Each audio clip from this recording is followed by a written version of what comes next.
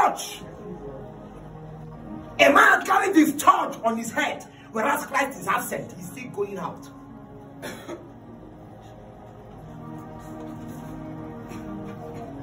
Christ is not there. The only place he feels the presence of God is his church. Because that day Christ will come, he will not ask you the name of your church. Hope you know. Yes, sir. Neither will he ask you the name of your pastor. He will call you by your name and told you naked you came and naked you. And the truth is this, there is nothing you can take. There is nothing you can bring. Because a naked man don't have pocket. There is no pocket in the place of nakedness. Another time again we have are the static born again. They are not growing. What entered them was Jesus, but they stopped growing. Kai.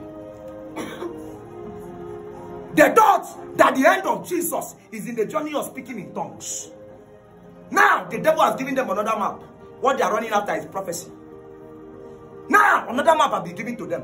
What they are running after is impartations. They want to look like one man. Christ is outside the picture. Because they are static. They are not growing.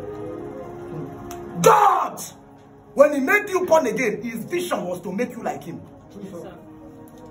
And being like God is not in the place of signs and wonders. Because even the devil can make signs and wonders. The devil can do signs. And Revelation told us that the beast will be allowed to bring down fire from heaven. What makes you God property is that you can live a life of holiness without struggle. There is an exhibition of holiness. That is what makes you God's property. They are no more growing. Christ in them is no more growing. They are just there. How many times have you sat down and asked Jesus, are you still growing in my life? Because sometimes the applause of people can block your ears from the voice of God. And you still carry the Bible. How? Huh? They are no more growing. No more growth. They are now abandoned projects. Christ started building them. They were with Christ, so they had the fear of God growing up. They were growing. All of a sudden, they abandoned Christ. Now, weeds everywhere. They will sin. They don't feel guilty. They will lie. They don't feel guilty. They are pride. They are not esteemed. In fact, they have started stealing God's heritage. They take social media more important than God. Huh?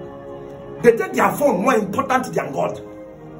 You can see them on their phone for 24 hours, but their Bible is a problem to carry. You know why? Because they are abandoned projects.